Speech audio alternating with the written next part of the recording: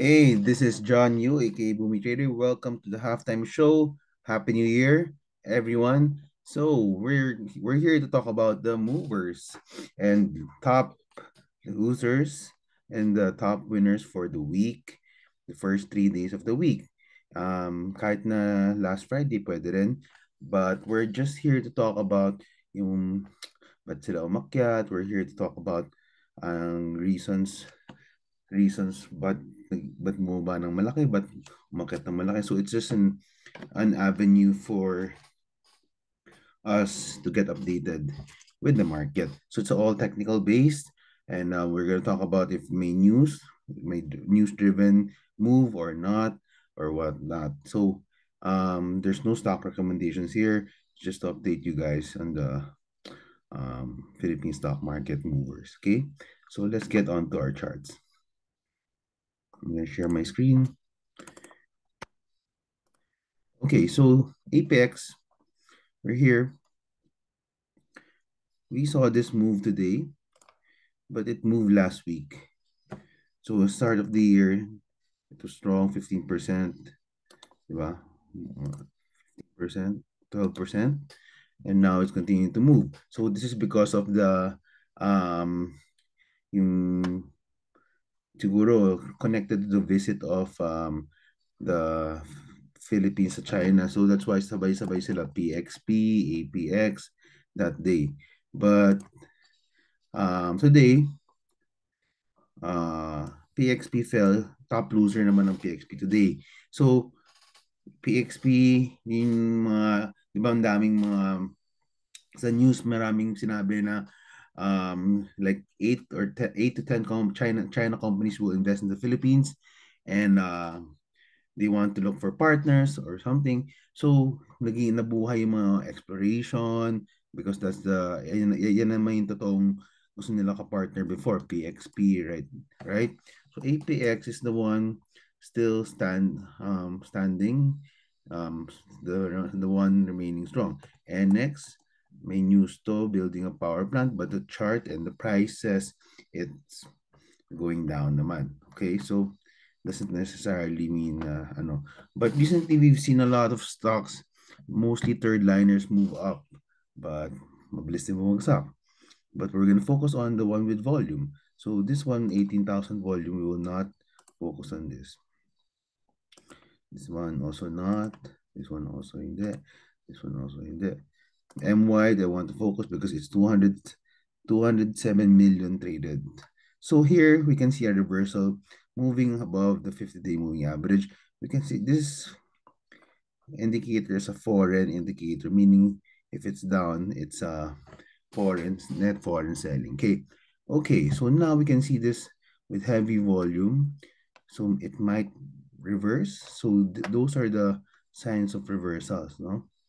LR partnering with a new siya. It's gonna partner with someone's a billionario. I forgot. F Figaro Group, yeah, no, dire-diretso. So when it moved reverse from 55 cents, it's now at 77 cents. Wow. That's almost 40%. Okay?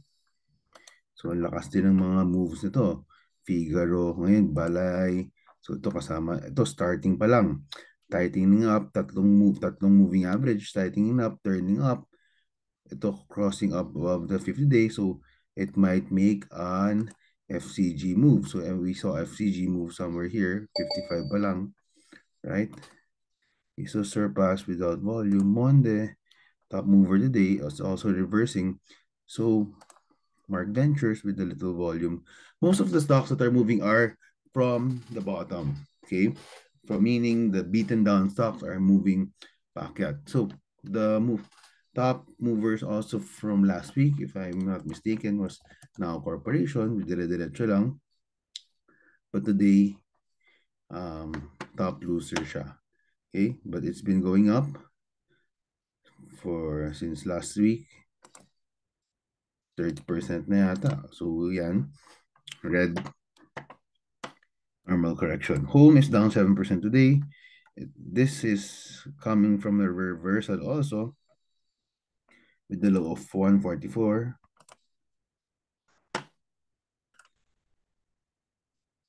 high of 225. So that's 57% up in 14 days. So now it's going down, second day down. So it's reversing again. Yung pinakamalakas is Converge because they had in Singapore, di ba? They had a license to operate in Singapore. So nagki-creep up, dire-diretso siya. So I was playing the bounce here, got it at 12, added a 13, selling to 14, 14.50, and before the new year, sold all, but then the news came out, and then there's another move from 16 to 18. So this is really a big, big move. Okay, let's check out the losers muna before we move on to the other ones. Ayala Logistics is a loser today for no reason at all. All day is a loser, but it's been up already for 1, 2, 3, 4, 5, 6 days.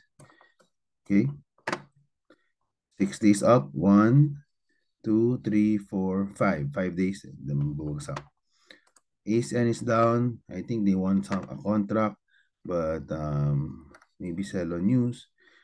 is down, but it's been up from 119 to 130. Ngayon down na siya. To go, no volume. Bull, up gainer yesterday. So I told my group to sell today at 110, because it's up for 6 straight days. 1, 2, 3, 4, 5, 6. 6 days. 6 days up ng 40% in 6 days. So that's hard to do. And you should just get and take the money, right? Dito, APL. This is the top gainer for last Friday. It was up 16%, but now it's pulling back. It's in that big range,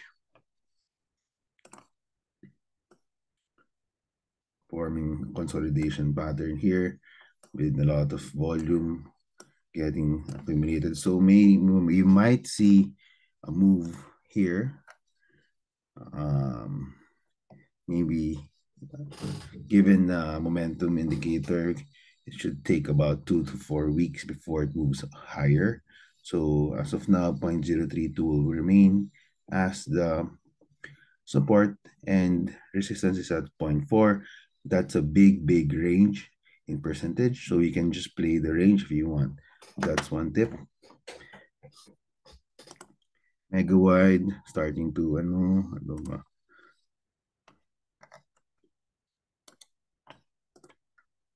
You can see CHP move, but bumalik din. It was up earlier. It was up, but now it's back. Top kanina nag 66. Bumalik. PHR, it's moving.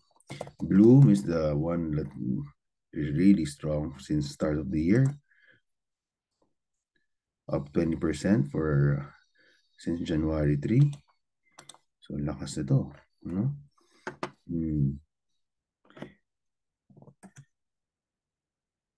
URC, East West, we saw it also move higher.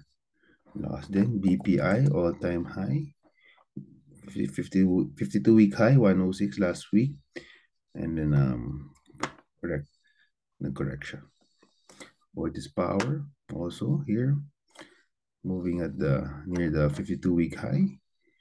Yan, kitang-kita resistance. So there's a power shortage, right? So that's why umakit yung mga to. SCC, let's check it out. Also moving higher. DMCI, holding company of SCC, near the 52-week high as well. Marami actually. Dito Telecom, joining the bandwagon. Lakas din inakit nito from 2.8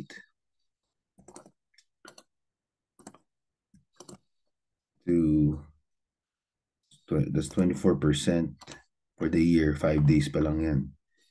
Right? Water. Uh, so Bitcoin USDT is moving higher. It's now at 17.4. So kala ko mag-break down last year around this area. I thought it was going to break down, but now it's reversing. It's now back at 17,448. The one that I like that's driving the Philippine market also as well is the weak US dollar.